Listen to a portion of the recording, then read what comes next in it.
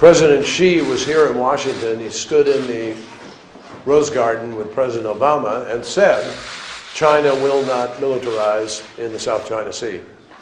But there is every evidence, every day, that there has been an increase of militarization of one kind or another. It's of serious concern. One of the hammer points for most of the Republican presidential candidates is that Barack Obama has been at the helm of a potentially disastrous downsizing of the American military, and that we are at a stage where doing anything but spending more money on the military could have disastrous consequences. But let's cut the difference here from those who say spending more is not the answer, but spending wisely is what we need to be talking about. And the issue creeps up at a time when the Chinese are moving their pieces around the South China Sea in what could be just the next step in a very dangerous game. Our guest is the former Chief of Staff of the United States Air Force. Welcome retired four-star General John Jumper to the Hard Line. General, thank you so much for joining us, and I want to begin right there with China and dovetail off Secretary Kerry's comments.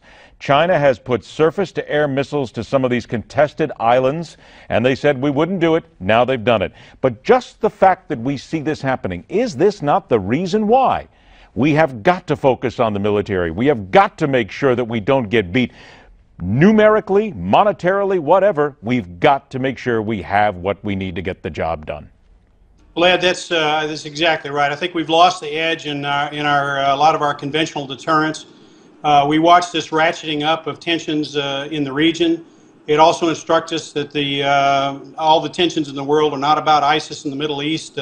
We have to pay attention to the global environment, and this is one more example of China departing from what was a legal sort of freedom of navigation issue now into a power struggle. What you said, this is not all about ISIS in the Middle East. I think that doesn't get said enough because we have things like this happening right under our nose. Okay, so here comes the average Joe Beer can here. We get it, General. We've got to worry about what happens with ISIS. They are immediate. They're terrorists. They want to kill us here. We know we've got China sitting here. So how do we separate it then? What are the military minds? What should they be doing at the Pentagon right now to try and keep us safe and focus on this and keep America focused on these other dangers?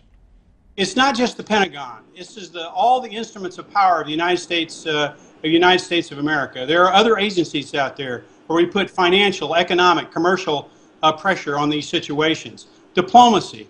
I think we watched the erosion of respect for the United States from around the world. So it's getting back to all of these elements, not just the military, using them in a thoughtful way. And that's what I support Jeb Bush for. He has thought these through, and he is the guy, I think, who understands this better than anyone. You talk about America needing to get respect back. We hear that a lot. I agree with you. Others will agree with you wholeheartedly. But a simple question then is getting respect the only way to get it around the world? Is it the end of the barrel of a gun? No, it's not. As I said, we need to use all elements of our national power, diplomacy being the first line. And I think when you lose the kind of respect, and we've watched it deteriorate to the extent we've seen it deteriorate, you start off in the hole. And we need to get that back. We need to restore our diplomatic power. We need to back it with the elements of U.S. power, including the military that we've had in the past. And that's how you start back on the path to credibility. When you talk about diplomatic power, is part of that having the stones, if you will, to sit there across from somebody who runs a country like China, like Iraq, like Pakistan, whatever, and walking away from the table and saying, that's it, bottom line, walk away, we're done. Is that what we need to get to instead of just pandering? Well, that's the extreme of it, but I think we've lost all that diplomatic territory in between.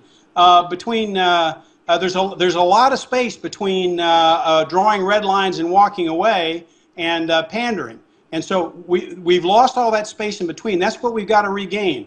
The power to negotiate, a thoughtful diplomatic presence, and the support of allies to be able to get us back to the table and with the credibility we've had in the past. Then in your mind, why is Jeb Bush the guy to do that? I think Jeb Bush is the guy who understands this.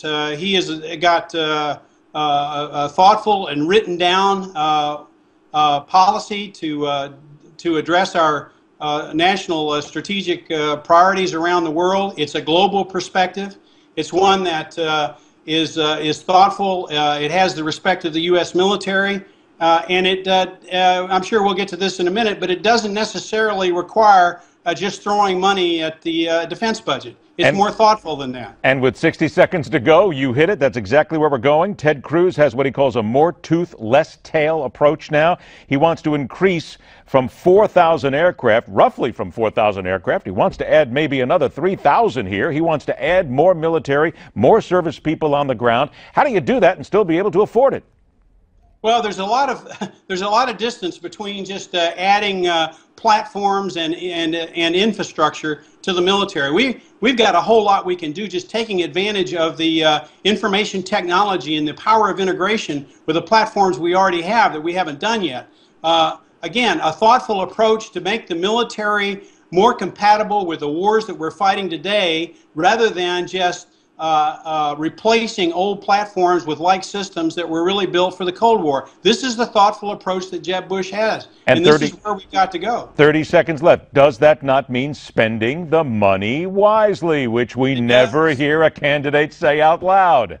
It does. It does mean spending the money wisely, and if you look at the defense budgets today, they're considerably more than, for instance, when I became Chief of Staff of the Air Force in 2001.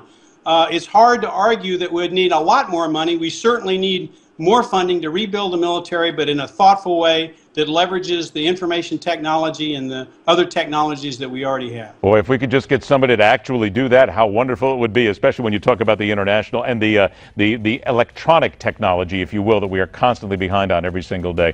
General John Jumper, I want to thank you so much for joining us. It's been a pleasure. We absolutely will talk again, sir. Thank you.